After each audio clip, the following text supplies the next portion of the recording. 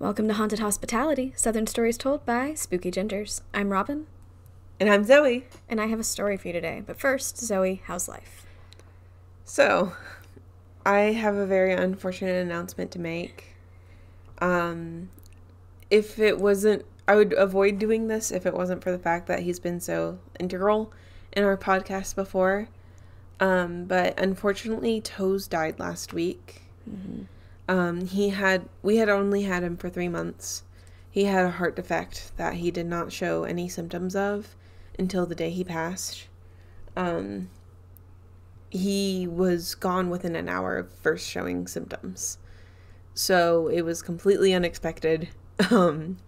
So it's been a little rough here, but I just wanted to let you guys know because you probably won't hear his jingle. No. I mean, you won't hear his jingle, and you might notice it. So I just wanted to say he's gone. He was a very good boy. He was. And he had a ball in this apartment.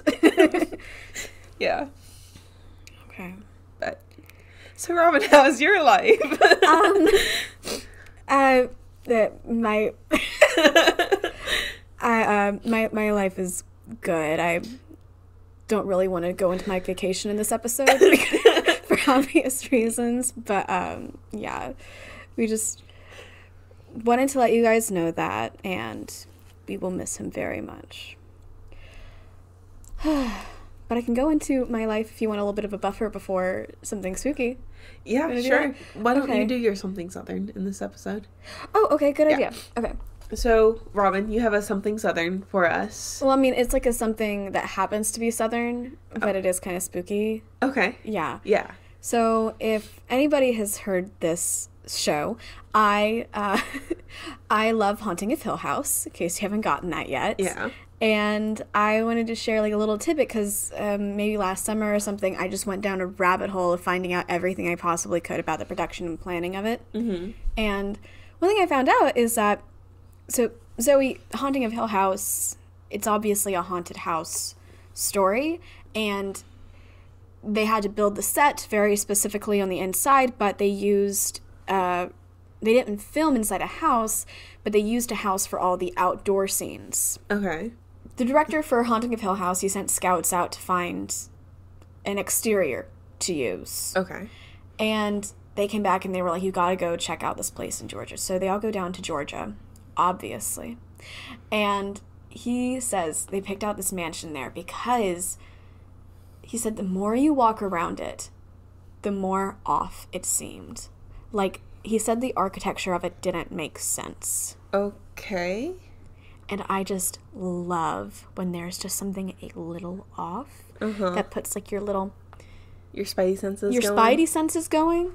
And I just love that they used it for Haunting of Hill House, and I love that it was in Georgia. Okay. Yeah, that's my little tidbit. What city of Georgia? I have no idea. Oh, okay. Somewhere not in a city, because part of it is that it's kind of in the middle of nowhere.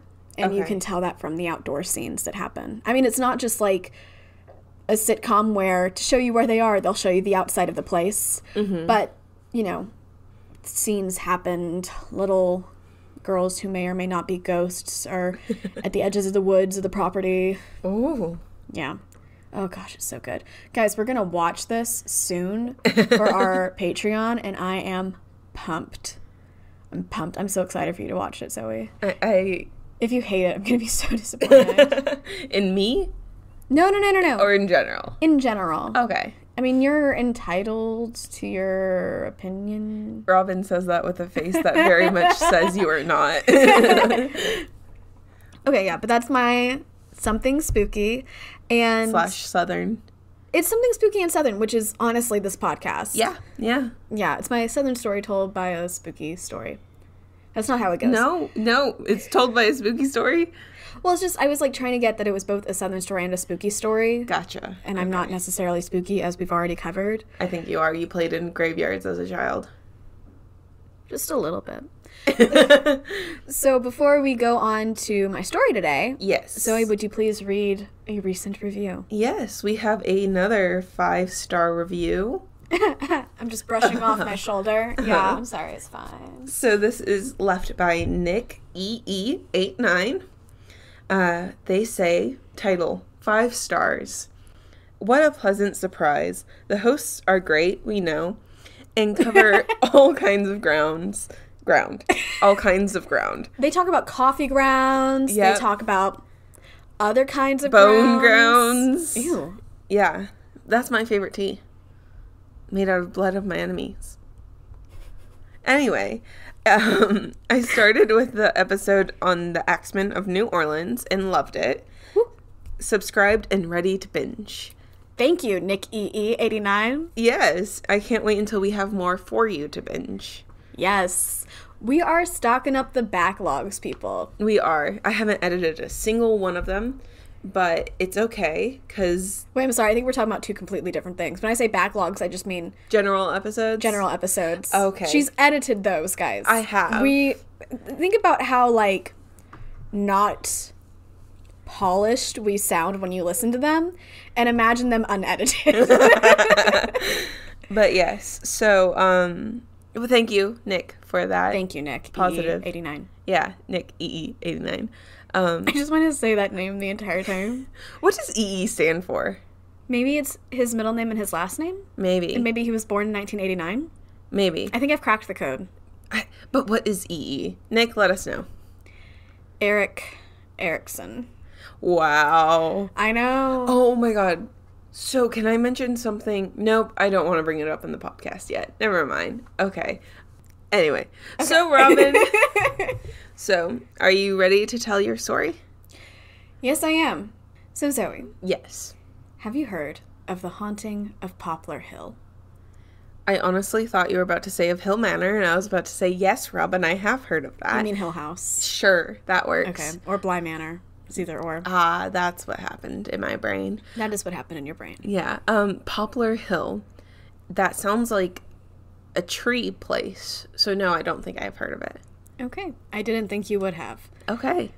Not to say anything about you, but I don't think there wasn't a whole bunch about this. Okay. So I was going through my very professional process of finding the next topic to talk about in this show. Searching through Reddit for Southern ghost stories. Oh, I see.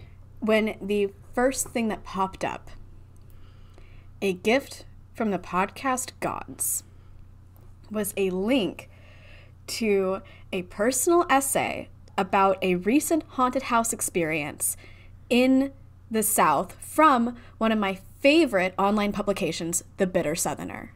Oh. I was like, oh my god. Because I've been looking for a haunted house. And when you search for haunted houses, it's like, oh, you can tour here during Halloween and people will jump out at you. Right. But I'm like, I know that there's haunted house experiences everywhere, but for some reason, I'm just finding it hard to find them. Well, I found this one. Okay. Okay. So, that being said, almost all of the haunting accounts in this episode, and quite a bit of the history, come from The Bitter Southerner essay, We Salted Nanny, a real-life Southern ghost story by Tom Maxwell, who details the 9 months he and his family spent at Poplar Hill before they left. And is this like a resort? You're probably about to get into it, but... I'm about to get into it. Okay. 9 months is like a long time. They rented it. Okay. They were actually supposed to live there longer, and they got creeped out, and they left. Oh. Oh, is right. Oh. I hit the mother lode. I found the best source, best everything. Guys, this is a doozy. Okay. I am seat buckling in. She actually put on she didn't have a seatbelt buckle, but she was doing the motions for it, guys. But before we get into the hauntings, let's talk about the history, because place and time matter. Do. Thank you. You're welcome. Poplar Hill is a rather large house in Hillsborough, North Carolina. Oh, I thought it was a hill with a lot of poplar trees on it. It was named It's a house that was named Poplar Hill. Okay. Yes. Now, on the land that Poplar Hill is on, the Occaneechi tribe lived there from about 1670 to about 1722. They first came from Roanoke, Virginia, to come here to be safe. and to live. And then they couldn't do that anymore because people suck, and they had to go back to Virginia to be safe and to live. Right. But they did live here for that period of time. And then James Hogg comes into the picture, and he was kind of crucial. He was a crucial part of getting this land from Native Americans in a not good way. Okay. Yeah, so James Hogg came from the Scottish Highlands to North Carolina.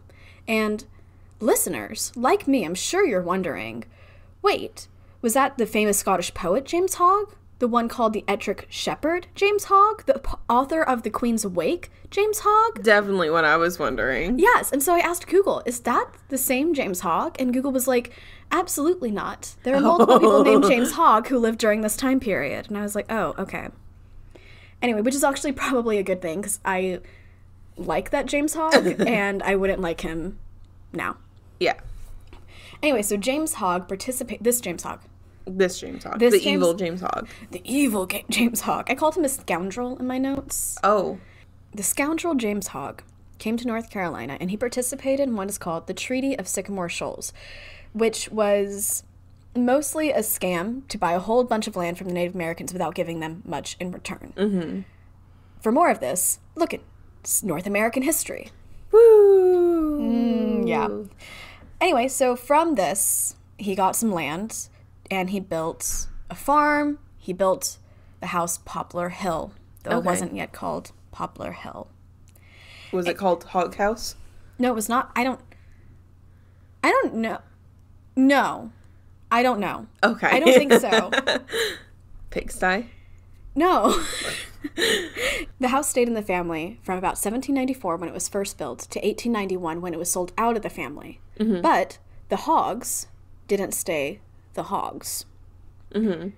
James Hogg was such a scoundrel that people did not like the last name. And he asked the legislature if he could change his kid's last name before he died to their mother's maiden name, which was Alves, because so many people didn't like him. The legislature was like, yeah, people don't like you. You can change your kid's last name to Alves.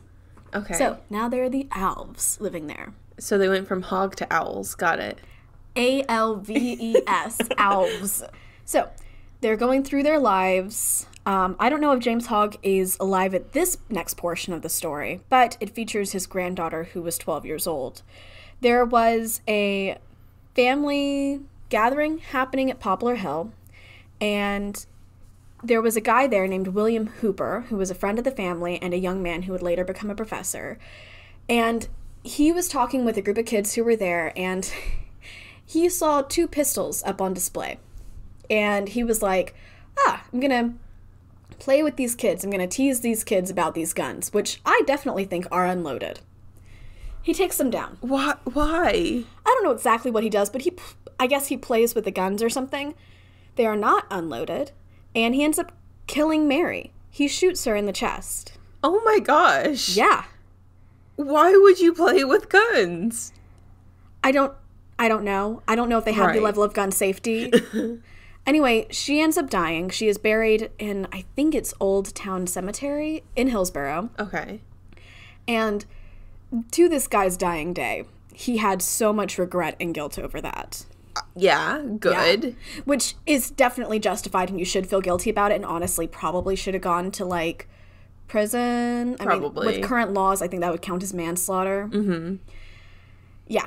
So that is, I guess I would call that probably the biggest tragedy that happened there. Okay. I mean, there were definitely other things that happened, but I would say that's just, accidentally shooting a 12-year-old is the worst thing that happened there. Okay. And after that, not immediately after that incident, but in 1891, it was sold from the Alves family to Julian S. Carr, who bought it. And Julian Carr is not a good guy. Yay! Yep. He is a white supremacist. Oh, God. Who used to be a Confederate soldier. Oh, fun. Yep. So this part takes place probably about 25 or so years after the Civil War ends. Okay. But people aren't good at letting go of things. Right. Yeah, so just to give you a hint about this guy's personality, he once bragged, like while giving a speech, he bragged about whipping a black woman in front of about 100 soldiers. Yeah. Wow. Yes. he wore a Confederate general's uniform when he got to be like an old man. Just like he wore it around. That was what he wore. Because he couldn't let go. Because he couldn't let go. And so he had a wife named Nanny. Okay. And she was the one who gave Poplar Hill its name. And they left probably the biggest mark of all on the house because they had it remodeled while they owned it. Okay. And they had it remodeled to look like a traditional Southern plantation home. So you got the columns on the porch. Yeah. You got these big windows. And this was all about and a part of the period of time, which kind of still continues today, which is all about romanticizing the antebellum South, the South before the Civil War, the South before slavery was ended. Right. And for people who are not in the South, whenever you hear anybody talking about the Old South or saying the South will rise again, this is what they're talking about. Right. This is still an issue that comes up again and again and again. Whenever you see, like, Confederate rallies, which happen. Unfortunately. Yes.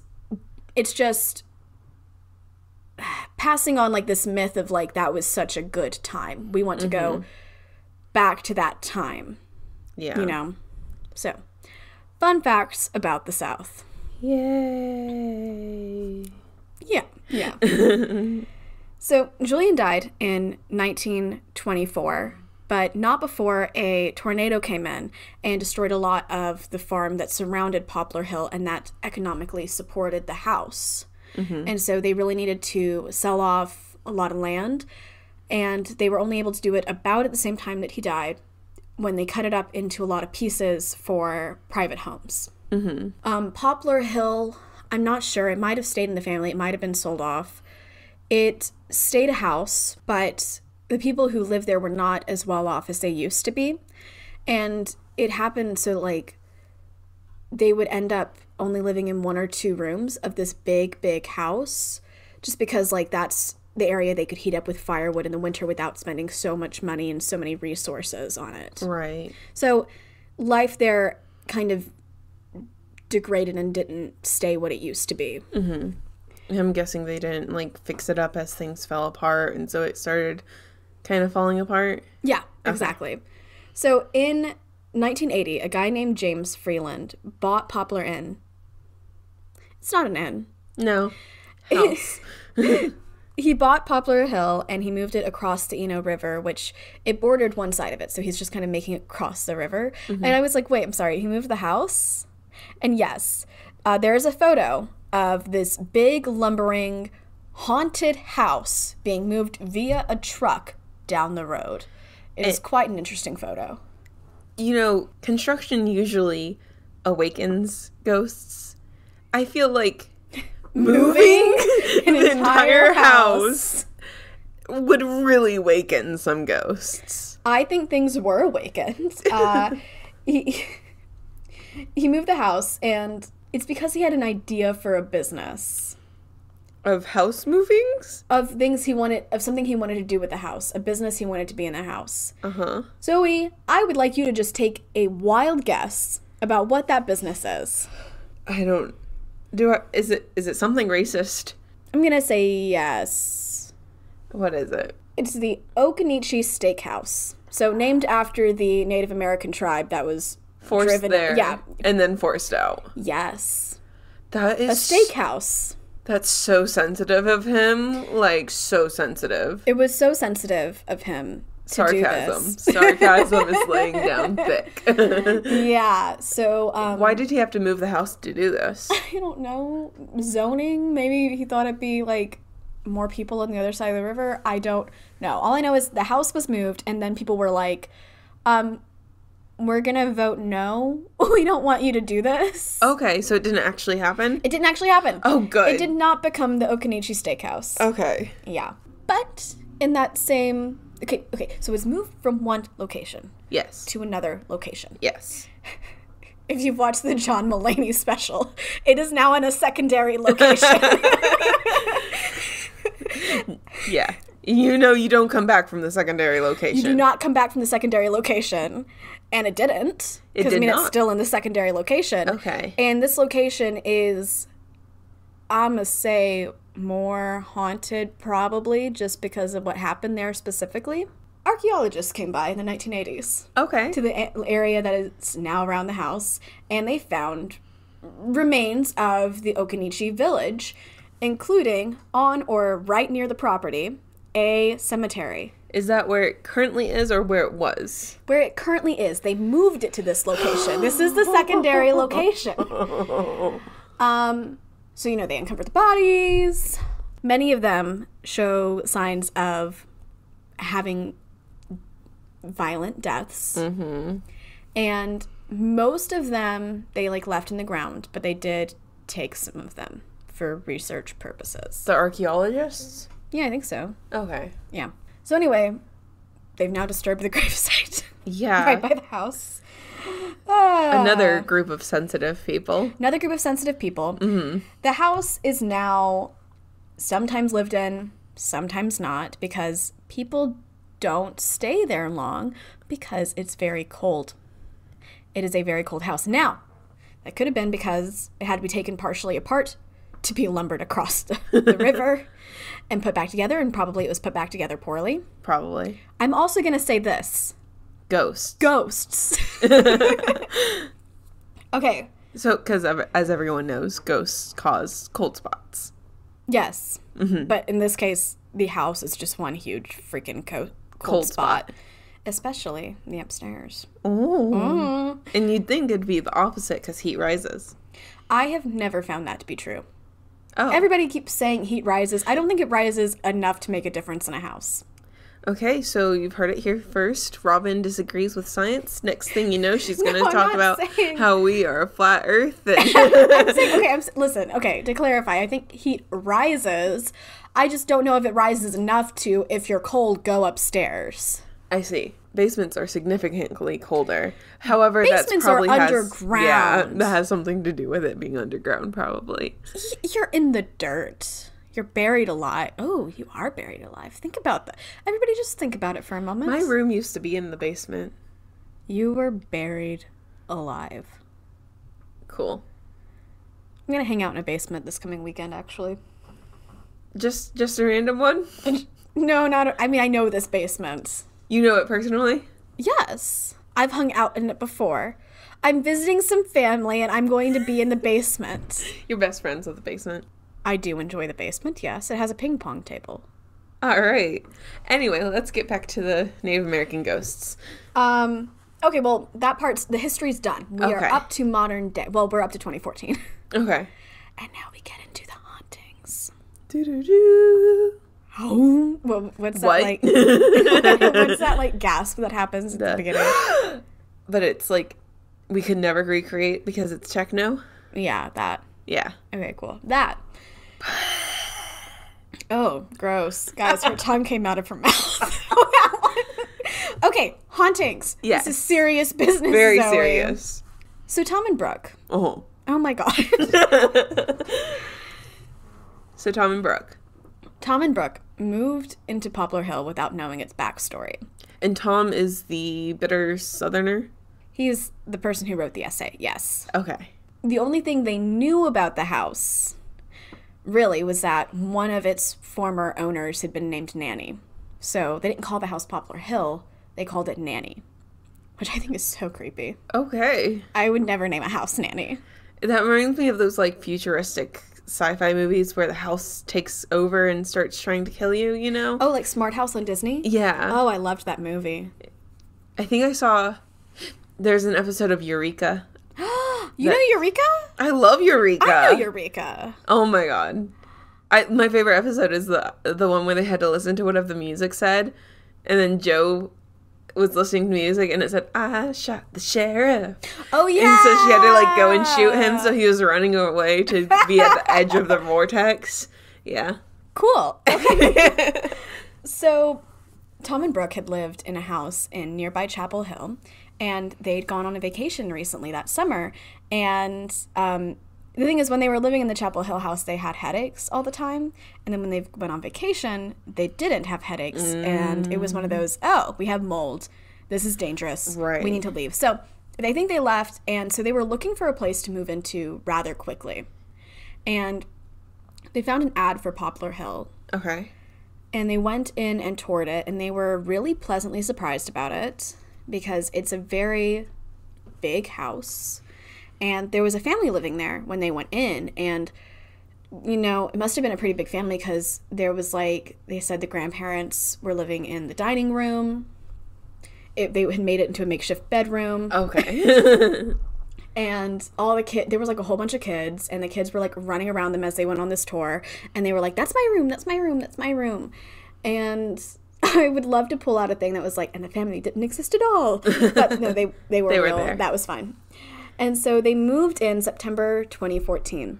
And everything was pretty fine that first month. They did get a little disillusioned about the house because it's just kind of the same thing when you move into an old house. Maybe you have like your little rose-tinted glasses at the beginning because it was a really good deal for a huge house. I can imagine. Yeah, because it's haunted.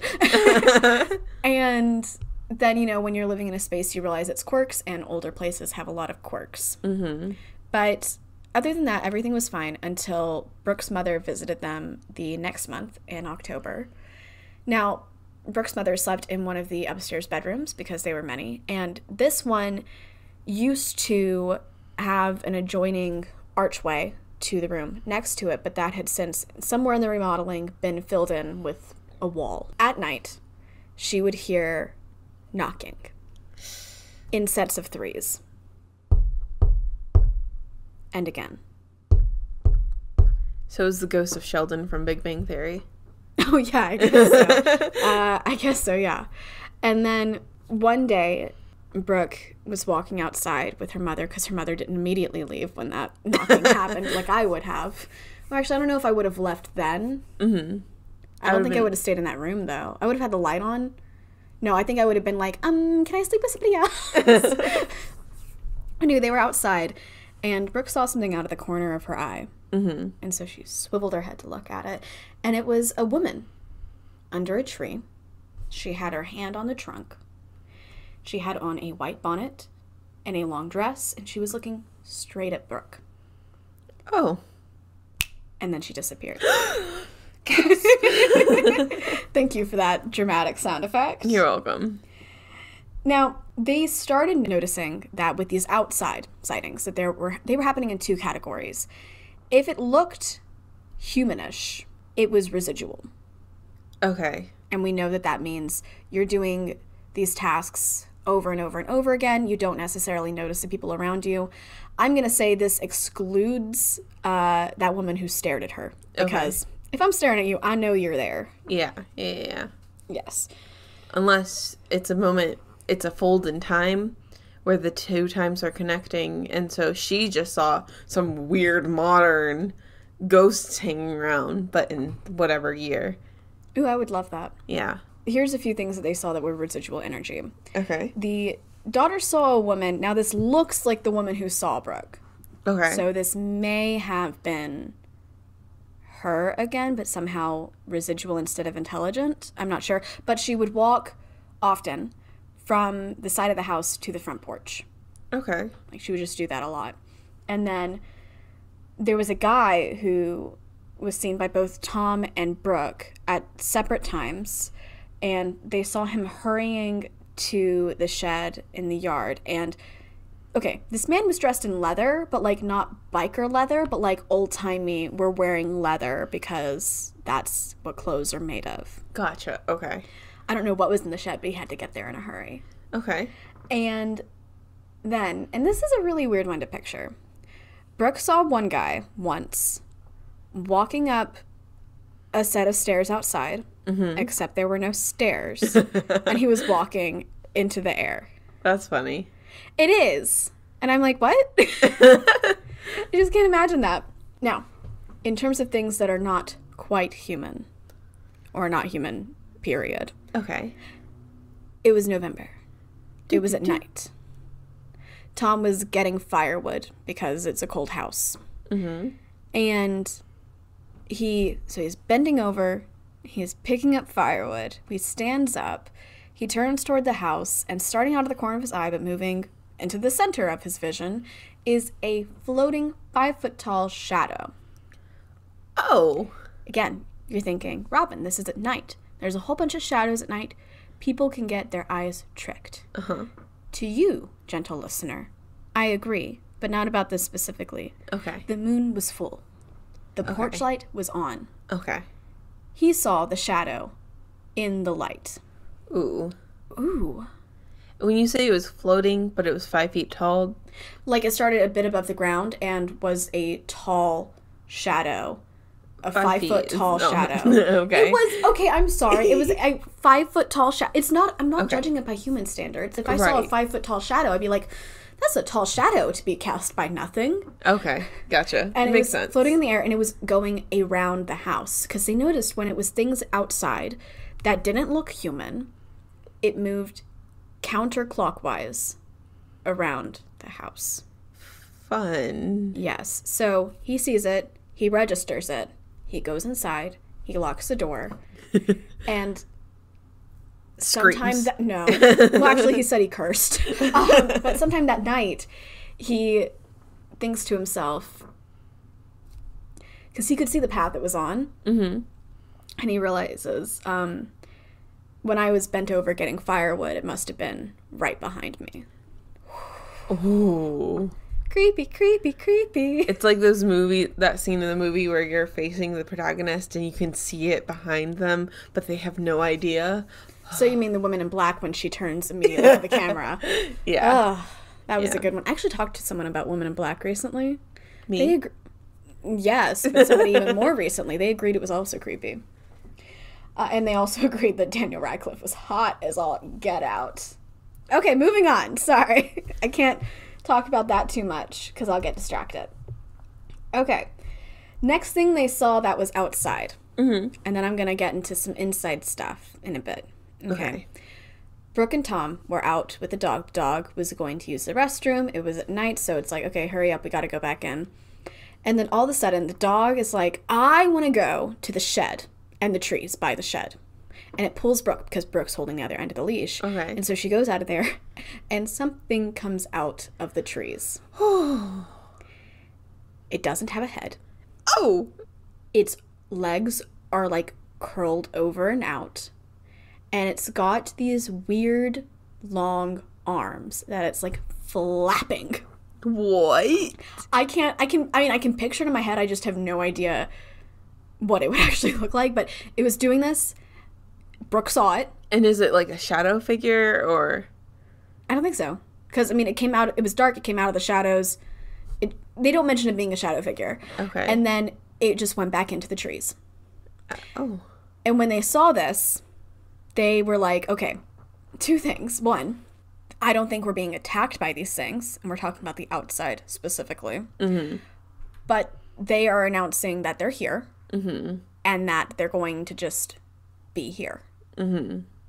Regardless of whether we are here or not. Okay? Okay.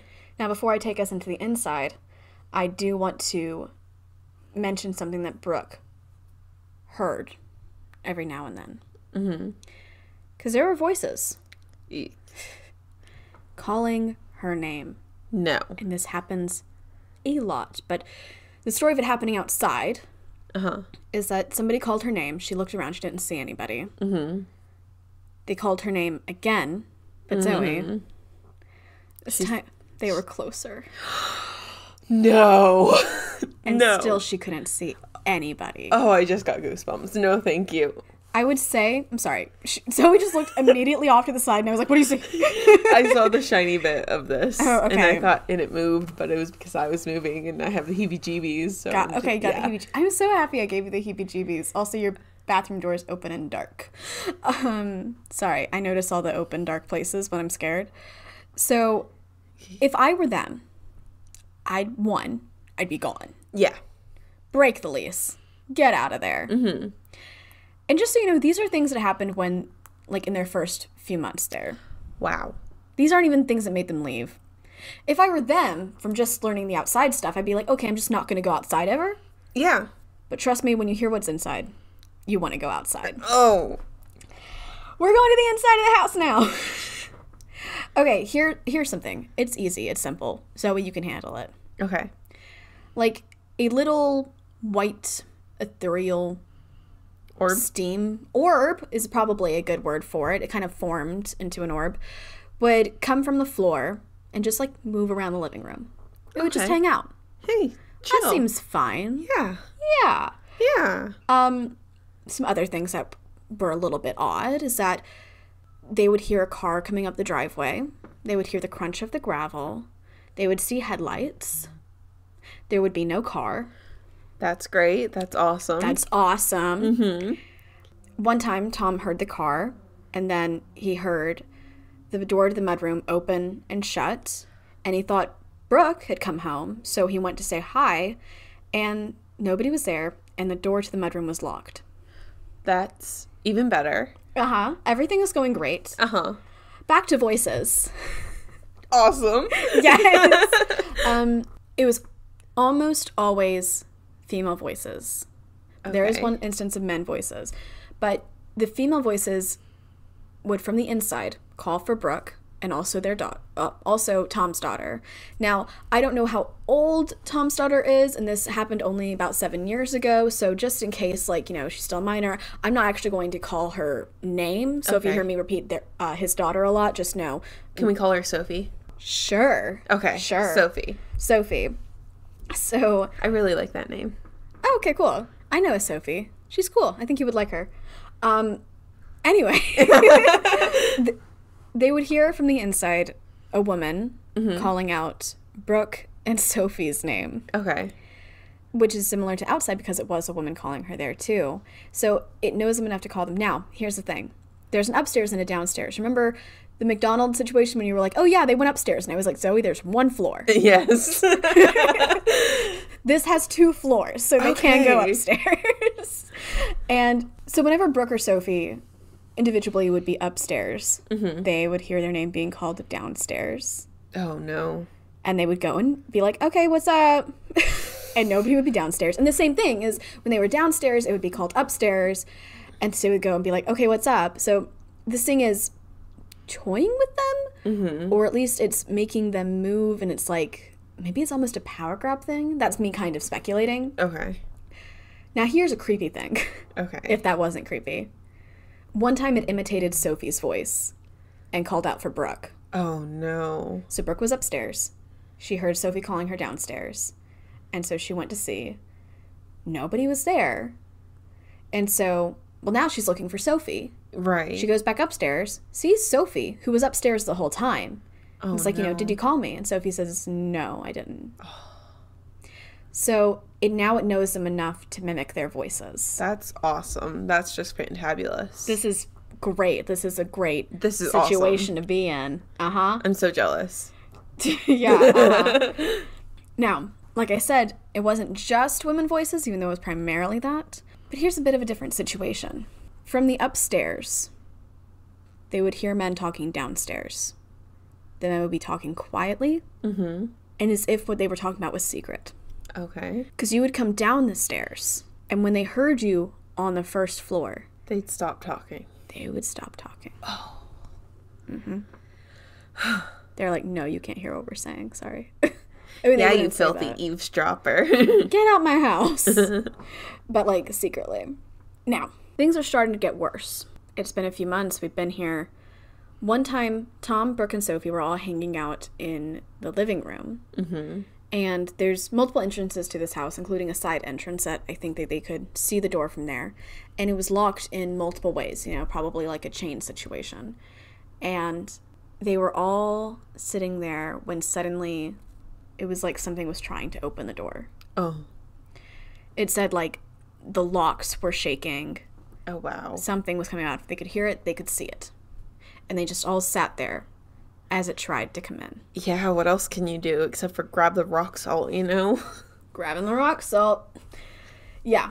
After that, they started to feel like something in the house was trying to separate them. Drawing them away from being into a unit, into their own individual spaces, because anybody who's seen a horror movie knows that is when you are more vulnerable. Right. And so part of me thinks that might be part of why they were always calling from a different part of the house. Mm-hmm. No, you're not going up there. You're coming toward me. Mm-hmm. I'm sorry. Chills. I slept with the light on last night, in case you can't tell, after researching this.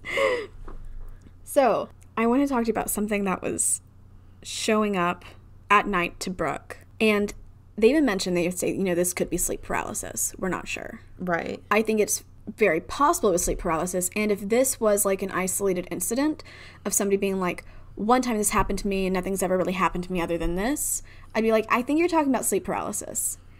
In this house, I can't say for sure. Right. Brooke would wake up in the middle of the night. They had a fireplace in their room. She would see something come out of the fireplace. And the description, to me, sounds like the description of what came out of the trees. Except It's a little bit different. It's not headless, but it has a hood on. But it has red glowing eyes. Oh, no. But it still has those arms. It just do this, like, flap. I just imagine them doing the wavy thing. And it would come to her. Mm-hmm. And they said that, like, she would not be able to move.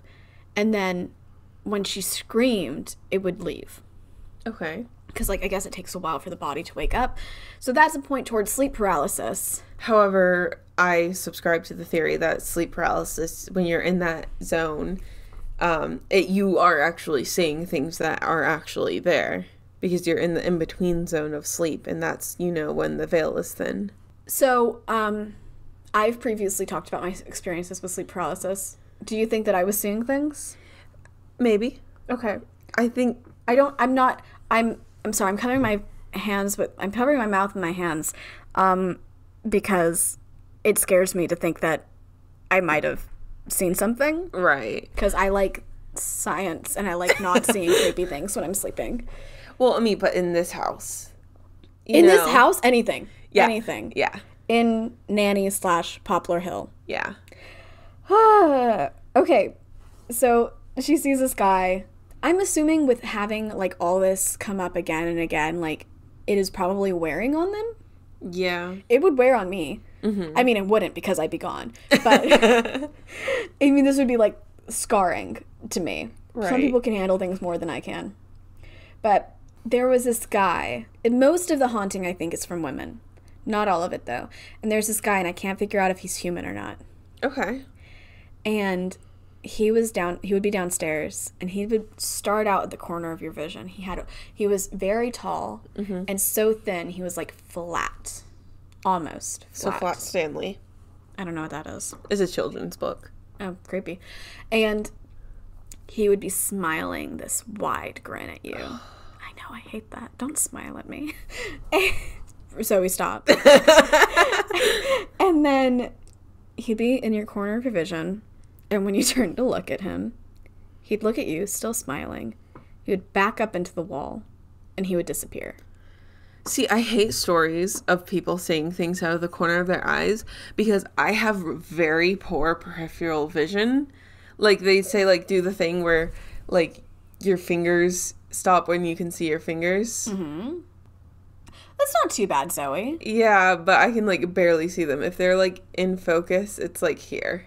Okay. I kind of know they're there. Yeah. Gotcha. So, okay, you have bad peripheral vision. I have bad peripheral vision, so I'm just like, what if they think I can see them out of the peripheral? And you can't, and it's just... And I can't. And so they're just, like, sitting there doing the chicken dance, and I'm just like, do-do-do-do-do. And they're haunting me, and I just won't ever know it. And that almost is worse. I think I would much rather be haunted and not know it than to be haunted. Though I think ultimately I would rather not think that be I'm haunted. No, well, yes, obviously. But I'm saying I think I would rather, if I had to choose between thinking that I'm haunted and not being haunted versus thinking that I'm not haunted and actually being haunted. Mm-hmm. Actually, I don't know. Because I'm kind of an ignorance is bliss person in some situations. So I think I would actually rather not know. But what if it, like, becomes dangerous, Obviously. Okay, if it becomes dangerous, yes. But if it's just, like, a ghost is hanging out in my house, I'd be like, okay. Well, yeah. I wouldn't be okay. But if I didn't know about it, I'd be fine. Yeah, I guess that's true. Yeah. And if you think you're haunted but you're not, you kind of become, like, the crazy person, Yeah. I moved into this one apartment, and I'd been told through the grapevine that a girl had died in that apartment. You visited me in this apartment, by the way. Campus or off campus? Off campus. Okay. Yeah. And so I was like in there the first couple of nights being like, okay, is it haunted? And I don't actually think it was. Okay. There was one time, I think I remember something, but it was like 3, or maybe not 3 a.m., but like it was in the wee hours and I was tired and it could have totally... I don't even remember being scared. I just remember being like, okay. So I think probably that was just me waking up or going to sleep or something weird. Right. Yeah. Anyway, little tangent over. Back to the women who haunt the place. Yes. That's honestly the coolest thing. I mean, it's terrifying. So Sophie, one time, they were like in the house. She was with Brooke and Tom. And from the door to the kitchen, she sees a head. And it is a head that's like, attached to a body probably, but it is looking around the door frame at her and it is smiling. And she's a woman. She has gray hair, but the head isn't where a normal woman's height would mean for it to be. It was like at the top of the door, peering around, like tall. Yeah. Very tall. Or floating. Or floating, but I kind of feel like it was attached to something. Okay. Well, I mean, like, the body could have been floating, too. Yes. Okay, I guess there's multiple reasons in a very tall woman. Yeah. So, I think at this point they're starting to get upset at the ghosts. So, Sophie's like, get out of here. So, she follows the ghost, who disappears, because it's like a blink and... Not exactly a blink and you miss it, but, like, she's there and then she leaves. So, Sophie follows her into the kitchen, but... Again, nobody's in the kitchen. Ooh. But because she was tied to the kitchen, the family thinks, oh, this is the ghost that probably is in the kitchen with us. Because, and this is creepy as all get out, when they would go to open the fridge door, they'd be looking in the fridge, they would hear something approach them from behind and then feel it behind them, like looking down, looking over their shoulder. And they're like, that's probably the lady who does that. And then one time, I think they got really fed up with the ghost in the kitchen, and they yelled at it. Ooh. And then, I don't know why a shampoo bottle was in the kitchen, but it said that a shampoo bottle flew across the room. Oh, wow. Maybe they had just gone grocery shopping. And then maybe they were like, well, I'm sorry, I have to open up the kitchen. I have to open up the fridge a lot to put a lot of things in. So, like... Back off. Let me do my thing. Right. Anyway, the ghost did not like being told off. And after this, IMO... which means in my opinion. Okay. It gets a little more, aggressive. Okay. Okay. Yeah, it gets more aggressive. So, one time, Sophie had a friend over for a sleepover and did not tell the friend that the house was haunted. Which I get, because, like, you want to have friends. Right. You want them to come over. Right. They're not going to come over if you tell them that's creepy. Well, actually, some would. Some would. I don't know if this friend would be one of them. She didn't get a choice. Okay.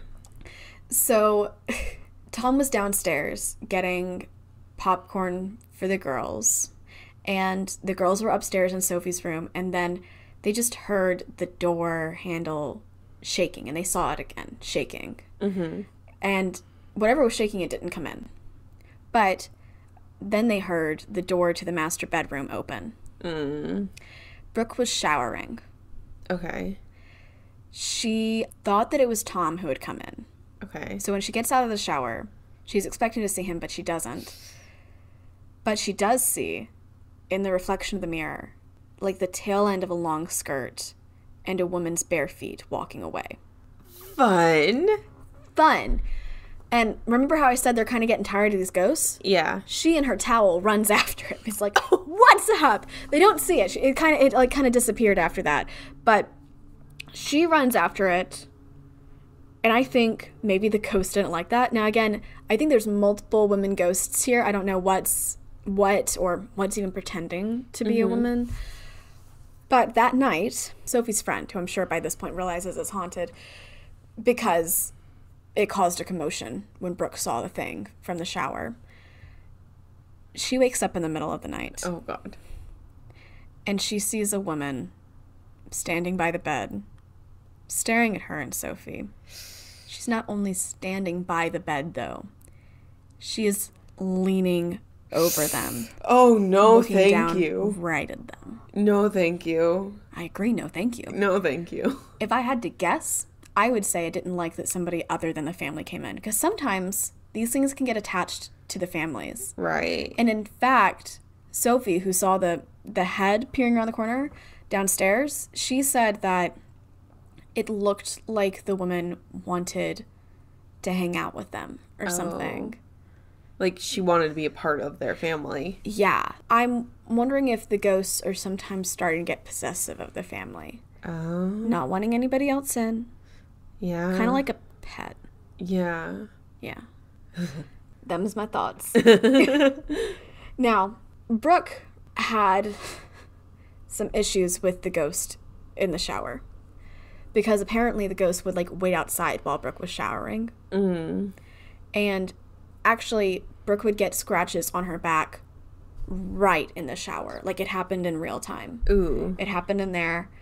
And this ghost doesn't approve of tampons, I think. Oh, okay. Fun. I mean, it's not exactly fun. It's probably really disturbing. But the family was gone for the day. They came back. All the cabinet doors in the bathroom were open, and the tampons were missing. And they never found those tampons. That's expensive. It is expensive. It stole all the tampons. That's just rude. I know. My guess is it was like, I don't know what this is, but it is very inappropriate. And it took the tampons. And after that, I guess the tampons were the last straw. Because they decided to move out. Okay. The landlord let them out of their lease early. They moved in September. They're leaving July. It has been 9 months. They have all the boxes in the house ready to be loaded into the truck when each member of the family sees one final thing. It's not, well, I mean, for Brooke and Sophie, it's the same thing, but Tom gets his own thing. And it is a black shadow, but this time inside the house. And it is moving among the boxes faster than humans could go. He's like, oh God, it's a final thing. Okay. And then they load up all the boxes. They pour salt into their hands and go single file out the mudroom door. So one will step out, throw salt. One will step out, throw salt, step out, throw salt. Then before they get into the truck, they each get their big containers of salt. And they go around the house clockwise, as opposed to the other creatures who would go counterclockwise. Right. And they salted, like, the outside of the house, including the doorways and the windows. And they didn't just say, okay, you handle this section, you handle this section. They all went around in a single file line again, making sure that, like, there's no holes in the salt line. Oh, wow. Yes. They didn't want these ghosts following them. No, I think that was, yeah, they didn't want these things following them at all. And so Tom went and got the truck, and Brooke and Sophie were staring one final time into the window. Do you remember that white kind of ethereal thing I mentioned? Mm-hmm. It came up then in the window while they were looking at it. But it wasn't an orb anymore. It turned into, like, the shape kind of a person. Oh. It was taller, and it was moving around the window like it was angry, like it was trapped, like it didn't want them to leave. Jesus. Brooke and Sophie got in the truck. Uh-huh. They left, and they say they're never going to come back to Poplar Hill. I can imagine. I can imagine, too. So, after they left, I think this is, like, really the first account, I think, of something like this that happened. Because, you know, a lot of people would come in and stay for a few months and leave, reportedly because of the cold. Not exactly sure. But I feel like if they experienced these things, I'm sure other people did too. And, you know, they eventually learned a lot of the history of the house. And, you know, Tom put it into that Bitter Southerner article. There is one other tale I saw about the house. It was this very small thing. So fun fact for people who like learning local lore. If there is like even like this small video on YouTube or something about a local haunted location, people who live there love to talk about it. So go to the comment section, because people will be like, here's what I experienced, or here's what I know about it. I find all sorts of things on TripAdvisor, believe it or not. I tried to look at TripAdvisor, but it was all just about the tour specifically. Okay. Though people did shout out. They called it Old Poplar, so I wonder if they call it Old Poplar on the tour, or if maybe locals call it Old Poplar. I'm not sure. But A commenter on YouTube named Ian said that he had been family friends in the 1980s with a group who lived in the house for a while. He said that he was 10 at the time, and he was friends with two of the daughters who were also around that age. And nobody else in the family said it was haunted, but the daughters were like, it's haunted. Mm-hmm. And I think kids are a bit more intuitive about these things. And honest. And honest. So one sign is that the family had two cats that refused to enter the house. Oh. They wouldn't go in. And then one time he was over there, they were downstairs, and they heard a voice from upstairs, and it called out the girl's mom's name. And they went to check, and no one was up there. And he also said that the upstairs was always freezing. Oh, wow. No matter how high the heater was on. Right. So, if you are in Hillsborough, North Carolina, you can go on the Haunted Hillsborough tour, and they take you not inside the house because it is privately owned. Right. But you can go go buy the house, and you'll be told stories about it, including a lot of the stories that I told you. And as of 2019, nobody lived there. Neighbors say that there was a family or a couple who lived there for a while after Tom and Brooke moved out, but that they didn't last 6 months. Oh, wow. Mm-hmm. I don't know if anybody lives there right now, so just so you know, this is private property. Don't go messing with private property. Yeah. Yeah. But thank you for listening to today's episode. Yes, thank you. Mm-hmm. I hope that by talking about it, I can sleep with the light off tonight. If you liked today's episode, please like, subscribe, review, and tell a friendo. Word of mouth and reviews are the best way to let people know about your favorite podcasts. Yes, and if you want to see Robin's show notes, her blog, and her sources, please check out hauntedhospitality.wordpress.com, and you'll see all of that info there. Mm-hmm. And if you have your own spooky story, whether it be true crime, paranormal, mystery, anything that happened to you or in the area you grew up, please write your submissions to hauntedhospitalitypodcast@gmail.com.